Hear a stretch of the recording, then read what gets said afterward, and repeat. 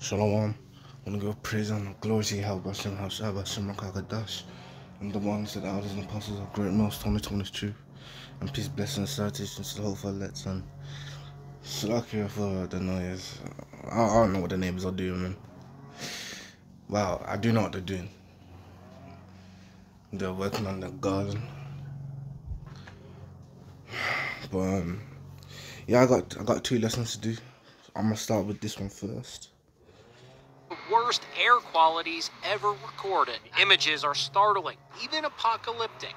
They say being outside is like smoking 3 to 11 cigarettes a day. Wow.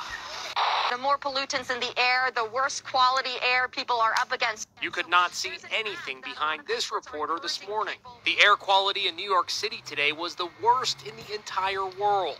Even worse than Delhi, the Indian city which is known for its noxious air. And in Times Square, tourists were shocked by the smoke. 100 million people here in the U.S. across 13 states are impacted, all due to the wildfires that have erupted in Canada. Several large wildfires burning out of control and just getting huge plumes of this smoke. Look at this scene in New York, something like the surface of Mars. The best advice right now is to stay indoors. Many school districts have canceled field trips and all outdoor activities. If we look at the weather, it says air quality alert, 160, unhealthy. Should we even be outside right now? Well, again, that unhealthy refers to the sensitive parts of the population. I think for most adults, healthy adults, we won't have much of an effect. So if you have an air conditioner, you shut the windows, use recycled air setting on your air conditioner, and that'll keep the inside as clean as possible. It feels a little weird. My eyes are a little burning. My throat's a little sore. It feels kind of strange. Yeah, and I'm also, I have some health conditions, some respiratory, I have a mild asthma, and I also feel tightness. Yeah. And I've been just taking it easy. And look what's making a comeback. Masks. Lots of people wore them during the pandemic, but these guys might not be enough for smoke. So the mask you'd need is called a P100. It's the one with the filters on the side like this that you'd wear when you're painting or working with noxious fumes.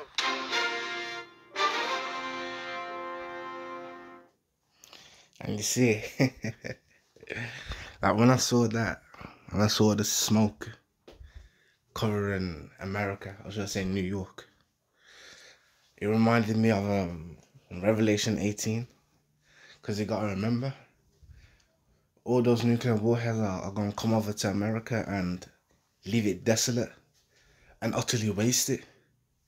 So you gotta imagine all them explosions and all that smoke that's going to fill the land of North America. And like the scriptures be saying, man, let's go to Revelation 18.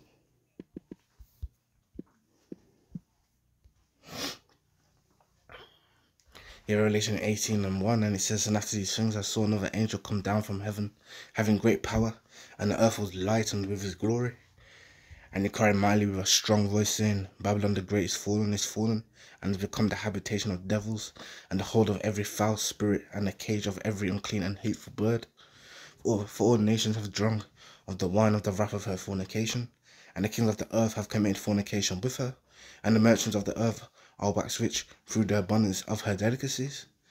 And yeah, I'm going into that wine, being made drunk with that wine, meaning they've basically digested the ways of America, its philosophies. They've taken it in, man.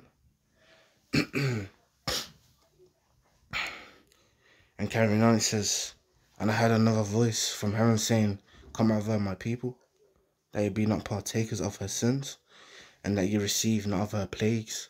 So yeah, man, the Israelites are in, what should I say, the majority of the Israelites can be found in the daughter of Babylon, which is America. Because you gotta remember, man, in 2nd Esdras chapter 13, it talks about that peaceable multitude being the 10 tribes, being the northern kingdom, man. They went to the land of Osiris, which is now called America. And when Christopher Columbus came over, what he saw was the 10 tribes dwelling there. So most of the Israelites were already over there in North America. And guess what? In order to fulfill the prophecy, they had to go bring the southern kingdom over to the land of Arsareth, because like it makes mention in Jeremiah chapter 50, Judah and Israel were oppressed together.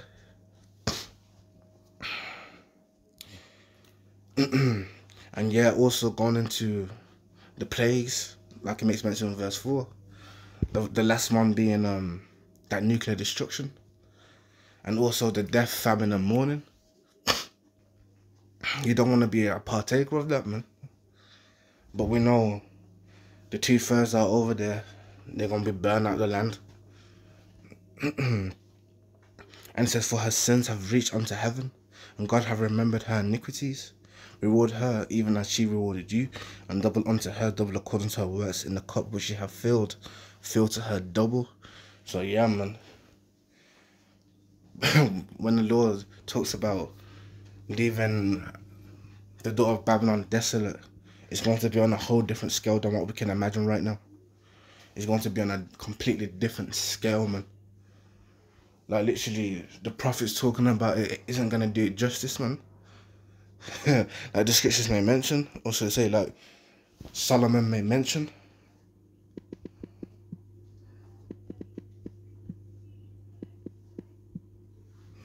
Wisdom of Solomon 17:1, it says, for great are thy judgments, and cannot be expressed, therefore unless your souls have erred.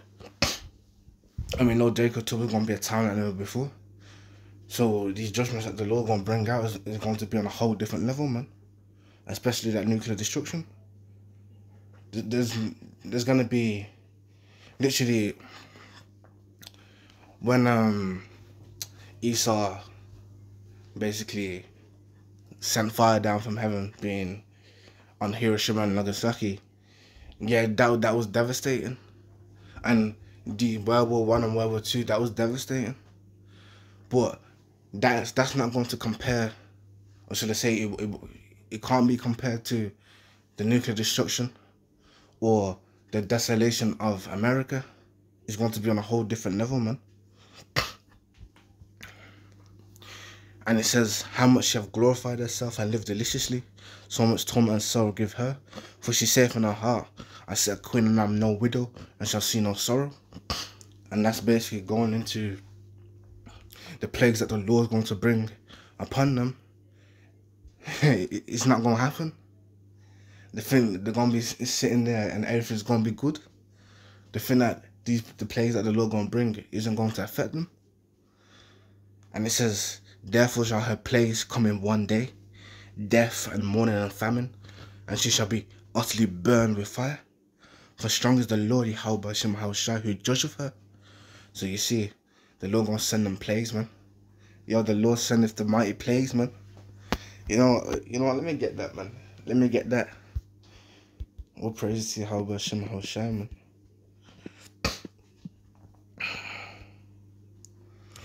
Second Esdras 16 and 1, it says, woe be unto thee, Babylon and Asia, and woe be unto thee, Egypt and Syria. Gird yourselves with cloths of sack and hair, and bewail your children, and be sorry, for your destruction is at hand. And yeah, when it makes mention of girding yourself with cloths of sack and hair, and bewail your children, that's a sign of mourning. Verse 4, it says, a fire is sent among you, and who may quench it? Plagues are sent unto you, and what is he that may drive them away? May any man drive away a hungry lion in the wood, or may anyone quench the fire in the stubble when it have begun to burn? May one turn again the arrow that is shot of a strong archer? Yeah, going to those intercontinental ballistic missiles. And it says, the mighty Lord sendeth the plagues, and who is he that can drive them away? And that's what Esau doesn't realize. Esau doesn't realize he can't stop these plagues, man. He ain't gonna stop the judgments from the Lord from coming to pass. It says, the fire shall go forth from his wrath, and who is he that may quench it? He shall cast lightnings, and who shall not fear? He shall thunder, and who shall not be afraid? The Lord shall threaten, and who shall not be utterly beaten to powder at his presence? The earth quaketh, the foundations thereof, the sea riseth up with waves from the deep, and the waves of it are troubled, and the fishes thereof also before the Lord, and before the glory of his power. For strong is his right hand that bendeth the bow, his arrows that He shooteth are sharp and shall not miss when they begin to be shot into the ends of the world. Yeah, going to those intercontinental ballistic missiles. Because yeah, they are going to be coming from one part of the world to the other. From one continent to another. You're going to have missiles coming from Asia and coming over to North America, man. And it says, behold, the plagues are sent and shall not return again until they come upon the earth. The fire is kindled and shall not be put out till it consume the foundation of the earth. Yeah, until Babylon is a complete desert. Till there's nothing left, man. And look at that, it's 9:44, man. All praise to you, Yahweh, man.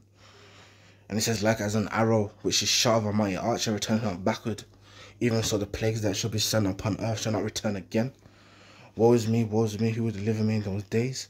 The beginning of sorrows and great mournings, the beginning of famine and great death, the beginning of wars, and the power shall stand in fear, the beginning of evils. And what shall I do when these evils shall come? And the elect of the elect, they're going to trust in Yahweh Shai, man. And they're going to be delivered. Because they believe in Yahweh Shai, man. And they've made Yahweh Shai their refuge. Now going back to Revelation 18. And yeah, verse 9 it says, and the kings of the earth who have committed fornication and lived deliciously with her, like it makes mention in Revelation 17, the 10 horns given their power, or the 10 kings given their power unto the beast, and they have one mind. And like it also makes mention, they gave their strength unto the beast. Commit fornication and live deliciously with her shall bewail her and lament for her when they shall see the smoke of her burning. So yeah, man, America is going to be a worldwide, not a worldwide event. It's going to be the destruction of America is going to be displayed worldwide, and everyone's going to see it, man, including those that had investments in America, man. And it says, standing afar off for the fear of her torment, saying, alas, alas, that great city Babylon, that mighty city, for in 1 hour is thy judgment come. So yeah, man, the Lord wiped it out, man. You're going to leave it desolate. And it says, and the merchants of the earth shall weep and mourn over her, for no man buyeth their merchandise anymore. So you see, those that had investments over there in Babylon, or what's it called, businesses over there in Babylon, they're gonna be crying, man. they're gonna be weeping, man. They're gonna be having their hands on the floor, crying into the ground, man, smacking the floor. Why? Because they've lost everything. They literally have nothing now. And it says, the merchandise of gold and silver and precious stones, and of pearls and fine linen, and purple and silk and scarlet and all dyed wood, and all manner of vessels of ivory, and all manner of vessels of most precious wood, and of brass and iron and marble, and cinnamon and odors and ointments, and frankincense, and wine and oil and fine flour, and wheat and beasts and sheep and horses, and chariots and slaves and souls of men. And the fruits that thy soul lusted after are departed from thee, and all things which were dainty and goodly are departed from thee, and thou shalt find them no more at all. And why? Because like this scripture's been making mention, man, America is going to be left as a desert. So all these things that were once there is going to be destroyed and demolished. And it says, the merchants of these things which were made rich by her shall stand afar off for the fear of her torment, weeping and wailing. So yeah, man, like I made mention, you know, when someone just loses it, they've finally lost everything and they've got nothing now, and their hands and knees crying hysterically. They're gonna be doing that, man, and sing, alas, alas, the great city that was clothed in fine linen and purple and scarlet, and decked with gold and precious stones and pearls. And this is talking about Babylon, because it also makes mention of that in Revelation 17. Over here, It's verse 3, and it says, "So he carried me away in the spirit in the wilderness, and I saw a woman sit upon a scarlet-colored beast full of names of blasphemy, having 7 heads and 10 horns." And that woman that he's talking about is America, also known as Babylon.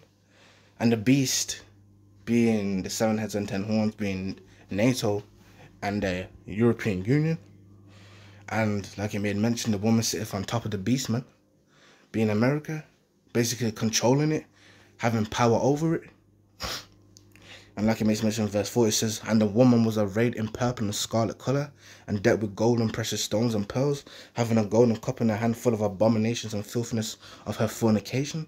And upon her forehead was a name written, Mystery Babylon the Great, the mother of harlots and abominations of the earth." And also, like it makes mention down here in Revelation 17 and 18, it says, "And the woman which thou sawest, the one that was sitting on the beast with 7 heads and 10 horns, is the great city which reigneth over the kings of the earth." And that being America, man. And it says, verse 17, it says, "For in 1 hour so great riches is come to naught, and every shipmaster and all the company of ships and sailors, and as many as trade by sea, stood afar off." So yeah, man. All those stocks, all that gold and silver they had, and those cryptocurrencies, those businesses that they had, is going to be gone. And it says, "And cried when they saw the smoke of her burning, saying, What city is like unto this great city? And they cast dust on their heads, and that's the sign of mourning, and cried weeping and wailing, saying, Alas, alas, that great city wherein we were made rich, or that had ships in the sea by reason of her costliness, for in 1 hour is she made it desolate." So there's going to be nothing left, man. And this is, "Rejoice over her, thou heaven, and ye holy apostles and prophets, for God hath avenged you on her. And the mighty angel took up a stone like a great millstone, and cast it into the sea, saying, Thus with violence shall the great city Babylon be thrown down, and shall be found no more at all." So like it always keeps making mention, man, as in the overthrow of Sodom and Gomorrah, and the neighbouring cities thereof, saith the Lord, there should be no son of man to dwell in it. It's because it's going to be left desolate, man. There's going to be nothing left. And yeah, man, it's not going to rise again. Just like the pagan Roman Empire, when they fell. And he talks about the deadly wound that was healed. That was the pagan Roman Empire rising back up, coming back as way as America, also known as the door of Babylon. It's not going to rise back up again. It's going to be made desolate, and it's going to be desolate forever.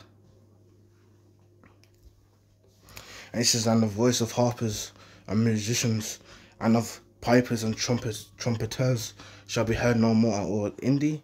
And yeah, man, the music industry,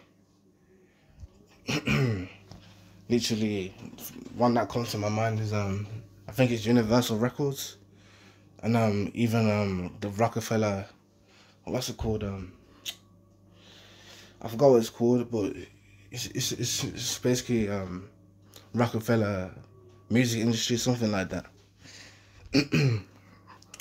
And it says and no craftsman of whatsoever craft he be shall be found any more at indie, and the sound of a millstone shall be heard no more at indie. And yeah, man, that work that was going on over there in America, and those who had a specific skill set and the works in over there in America, all that's going to be done away with. And it says, "And the light of a candle shall shine no more at all indie, and the voice of the bridegroom and the bride shall be heard no more at all indie. For thy merchants were the great men of the earth, for by it says, for by thy sorceries were all nations deceived, and in her was found the blood of the prophets, and of saints, and of all that was slain upon the earth." And that scriptures may mention, man, the Lord's going to revenge, or should I say, avenge the prophets and apostles that were slain in the midst of her. Reward.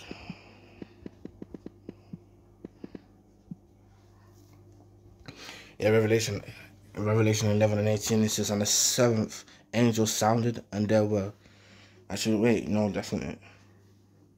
You have Revelation 11 and 18. Yeah, it says, and the nations were angry, and thy wrath is come, and the time of the dead, that they should be judged, and that thou shouldest give reward unto thy servants, the prophets, and to the saints, and them that fear thy name, small and great, and shouldest destroy them which destroy the earth. And yeah, man, that's going to be the latter end of Esau Edom. His habitation is going to be left desolate. And they're going to go into captivity. And they're going to serve bondage, or should I say hardcore bondage. And after they've served their sentence, they're going to be utterly destroyed, man. There ain't going to be none of them left. As it's mentioned in the book of Obadiah, man. Obadiah 1 and 18. And it says, the house of Jacob shall be a fire, and the house of Joseph a flame, and the house of Esau for stubble, and they shall kindle in them and devour them, and there shall not be any remaining of the house of Esau. For the Lord Yahweh Bashim shall have spoken it. And also, let me get this. Perish. Job 20 and 5, and it says that the triumphing of the wicked is short, and the joy of the hypocrite but for a moment. Though his excellency mount up to the heavens, and his head reach unto the clouds. Basically, Esau exalting himself. Why? Because of the riches and the wisdom that he has. And it says, yet he shall perish forever like his own dung. They which have seen him shall say, where is he? He shall fly away as a dream, and shall not be found. Yea, he shall be chased away as a vision of the night. The eye also which saw him shall see him no more, neither shall his place any more behold him. So there you go, man. There you go. Esau gonna be gone. Because literally in the kingdom, there's no need for Esau. Because it's going to be the time of righteousness, man. We don't need wickedness no more. We need righteousness. And that's what's going to come forth from Zion, man. Like he makes mention in the book of Isaiah. Isaiah.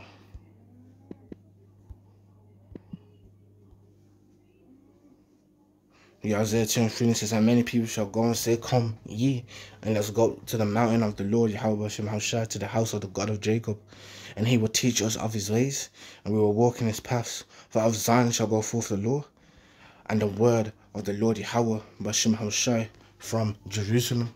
So yeah, man, the nations are going to learn righteousness, man. It's going to be a time of righteousness, a time of keeping the law, man.